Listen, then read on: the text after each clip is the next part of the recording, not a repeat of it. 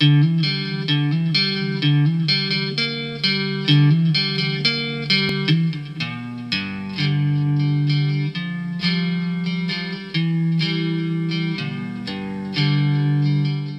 well, my name is John Job. I own Green Dragon Copper and Metal Works, and today I'm going to demonstrate flame painting on copper. And this is how we get our colors. Now, to get to this point takes about 7 different steps of cleaning and polishing to get it to this point. And once we get it there, we're going to take our torch and we're going to start heating up the piece. And we're going to start going through all the colors that are there, and we're going to bring it up to the heaviest layer of oxidation, which is a silver gray. And we're getting there quickly. I'm holding this necklace medallion with a pair of vice grips. I gotta let it cool, and I'm gonna put it down here in front of the fan and cool it off. And I have to hold it with a pair of vice grips because copper transfers heat quickly. Okay, so now we're going to start with our first layer. And I've got a pretty heavy flame going here, so I'm going to come down about like that. And all we're going to do is we're going to lay the torch against the material like that, and it's going to blow away that heavy layer of oxidation right back down to the copper. And then we're going to heat it up and get our hottest colors first. And now we need to cool it off again.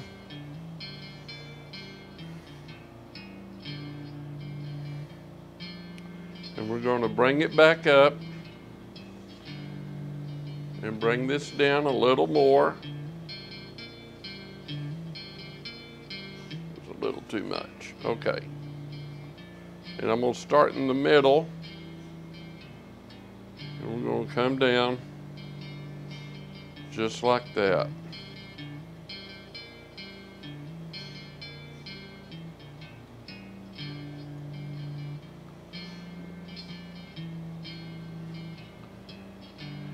And so now we want to be careful not to bring it up too hot.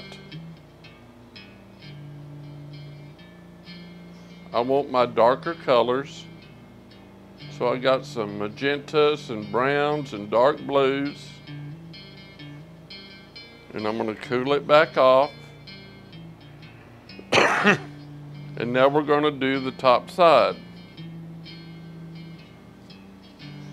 So we're going to come up here, again, starting in the middle.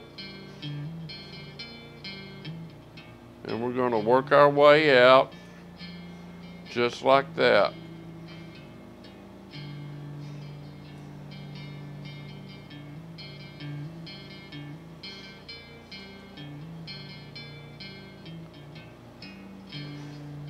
And we're going to heat that up.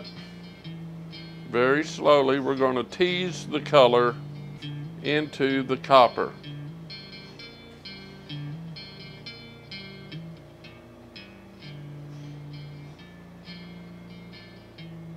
If I leave the torch there too long, I'll get too much heat and I'll start pulling colors that I don't want.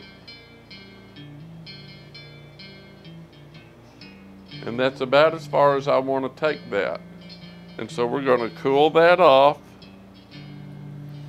And now we're going to go for our coldest colors, which is just, and we're going to turn our torch down again. And we're going to let that flame feather just a little. And we're going to start in the middle. It's a little too little. About there. And we're just going to blow that off and put some highlights in it. And then we'll do the top end And now I have a medallion. I'll paint it, put a hole in the top, and put a jump ring on it, put a necklace strand on it, and put it out for sale. But that's how copper flame painting works.